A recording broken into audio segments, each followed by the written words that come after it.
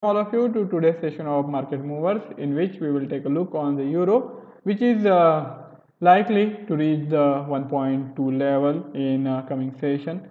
This is the level which is pretty much on the horizon for the euro USD, and I think if we consider the strong rally starting from 1.12 to now, it looks pretty much kind of course I can't say certain, but still pretty much the probability is high in the vicinity of 80 to 90% that in coming sessions we will see euro USD moving past this important barrier. If you consider the trading context for the day, we got plenty of data for today's session. And in the European trading session, we got the final PMI numbers for Germany, Euro area, as well as France. And these were pretty much in line with the expectation. And also, not much of a revision was seen in the prior estimates. Later on, we got these retail sales, and here for the month of June, we are seeing expansion, and both in terms of year on year as well as month on month, the retail sales have risen, which is positive news for the euro area, and that shows that people are feeling confident to spend, and I think that is because of largely the European countries have succeeded in bringing the coronavirus epidemic, the outbreak in control, and because of that the people are feeling more confident there. Coming to the North American trading session, we are scheduled to get these ISM non-manufacturing PMI data just in a while, and here the expectations are on the higher side, and we are expecting a reading almost in the vicinity of 55, which will kind of indicate that the expansion is happening with a strong momentum. But one major driving factor is that we are coming in from a trough. So here, this expansion is happening on back of earlier contractions, and that's why this reading is on the higher side, and in due course of time, it will stabilize in coming months. Later on, we are also going to get these EIS WTI crude oil inventory data, and here the trend of seeing drawdown in inventory is likely to continue. Last week we saw the drawdown of almost more than 10 million barrels, and even for this week, the week ended 31st of July, we are likely to see a drawdown of around 3 million barrels. And if the inventory data comes as per the expectations, I think the strong momentum which we are seeing in the light crude oil prices will continue, and the crude oil might eventually try to get past the US dollar 45 per barrel levels and move towards US dollar 50 per barrel levels in coming weeks or coming months. Now let's shift our attention to the technical segment. Here we will cover the Euro USD and the USD JPY. Let's start with the Euro USD's technical outlook. This is the daily time frame chart, and after showing some volatility after getting close to this 100% Fibonacci expansion of its prior rally, the Euro USD is again seeing fresh buying impetus, and after making a low closer to 1.17 level, the Euro USD is pretty much on track to now get towards 1.2 price level, and its recently established swing high above 1.19 is likely to fall, maybe even in today's session. Right now we are pretty close to 1.19 level, and from current levels the level of 1.2 is not far away, only 100 pips, and considering the strong momentum which we have seen in the Euro USD for past couple of weeks, I think that looks pretty much possible. And also one factor is going to be the comparatively better economic conditions right now prevailing in the euro area because of the efficient management of the coronavirus epidemic there compared to the United States. In the United States, the cases are still rising, and that has resulted in the economy being on the back foot, and that is also reflecting in the weakness which we are seeing in the US dollar. If we are going to figure out any opportunity for going on a long trade in the Euro USD, then I think we will have to mostly rely on this lower time frame chart, where both these indicators, the regression curve as well as the pivot point series drawn on the monthly time frame, are pointing to the continuation of the uptrend.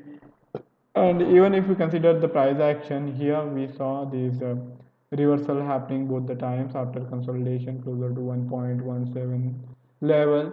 So from this perspective, I think we are likely to see Euro USD continue to trade higher. And even though there has been substantial move starting from 1.12, still the steam is still there in the euro, and I think the levels of 1.2 are pretty much probable. The next resistance works out above 1.2 level here at around 1.1, 1.206. So that's almost 160 pips away from the current levels, and also regression curve is still steeply bent on the upside, which is signifying the kind of swift nature of this rise after due consolidation here. And if we are going to trade, I think we will need to focus mostly on the price action here.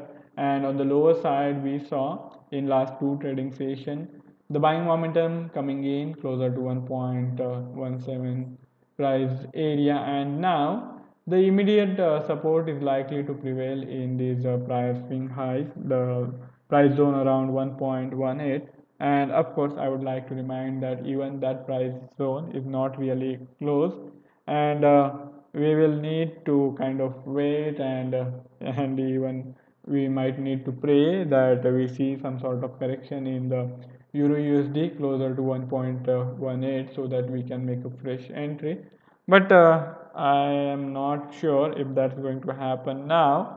Of course, in the earlier hours of today's European trading session, we were having that opportunity, but then our session comes during the North American trading session, and now by this time we have already seen these large move on the upside.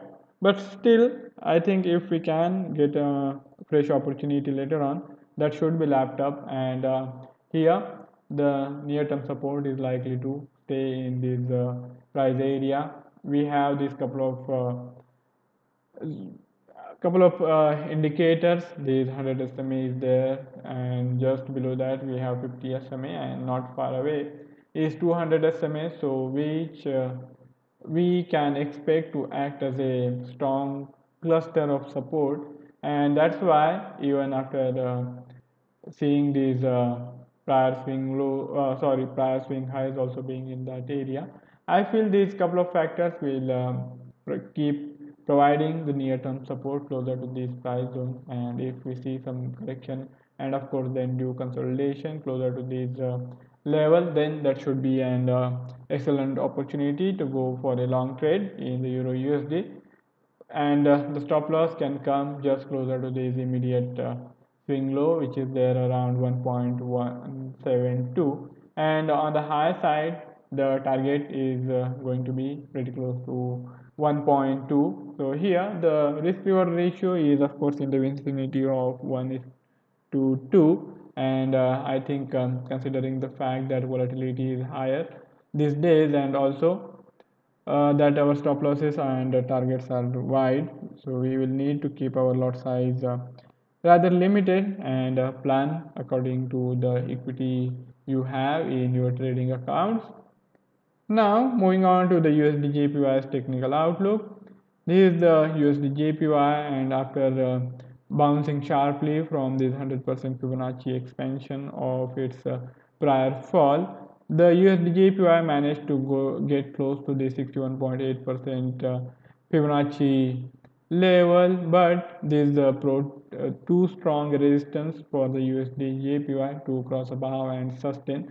So again, starting from yesterday's trading session, we are seeing fresh selling pressure in the price area of USD JPY, and here I think this resistance which is being taken as per these prior swing lows and also this consolidation phase which we are now experiencing in the USD JPY is likely to keep the USD JPY as upside limited, and rather if it doesn't really hold, then we can expect the move of USD JPY closer again to this immediate swing low of around 104. So from that perspective, I think we have indeed the opportunities for us to exploit, and all we need to do is watch these crucial price zones in the USD JPY. So here we have this central pivot point for the monthly pivot point series drawn in the Euro USD. We have the resistance in form of this central pivot point, and unless and until there is a clear break and the price sustaining above this, the near term outlook is likely to remain bearish. So here this price area of 106.09 is going to be of crucial importance, and also on the lower side we have the first support coming in pretty close to this immediate swing low, and that means on the lower side, if we see a break, then that opens up the possibility of USD JPY continuing to move lower, and in the process, it might even net you some decent profit if you can get the trade setups and trade entry right. Regression curve still remains bent on the lower side, and as I said, the pivot point series also pointing to the continuation of the bearish trajectory in the USD JPY. So here now we have to rely on this hourly chart here, and for USD JPY we saw this sharp move on the upside after making low closer to the 104 level, and from there on the USD JPY rebounded to 106, and now it is failing to sustain on those levels, and even in today's session we are seeing a fresh break below this 200 SMA, which was supposed to act as a near-term support. And on the lower side, I think if any move below 105.2, it will trigger fresh selling momentum, and then in such a scenario, the natural target on the lower side will work out closer to this prior swing low established around 104.20 area.